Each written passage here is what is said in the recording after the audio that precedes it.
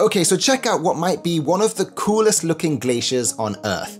It's known as the Malaspina Glacier in Alaska, and it's also one of the largest glaciers of its kind on Earth. From above, it looks like a barista pouring milk into fresh coffee. And very quickly, if you enjoy Earth Explains content, make sure you hit that follow button. It really helps out the channel. Enjoy the video. And you're probably wondering, why on earth does this glacier look that way? Well, Malaspina, like all glaciers, starts off at the top of mountains.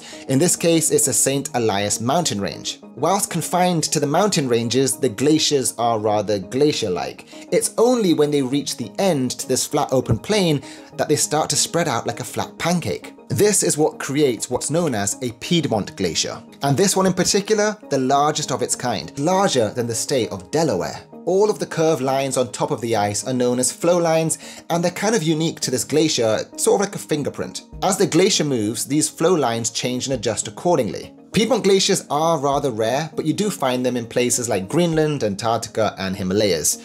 You get the gist. And as the world warms, we're able to directly see how these fingerprints in the ice are changing. Because Malaspina isn't just a glacier, it's a moment in motion. And like all moments in motion when it comes to the weather, nothing stays forever. If you enjoyed this video on Earth Explained, like, comment, share, follow, and I'll see you in the next one.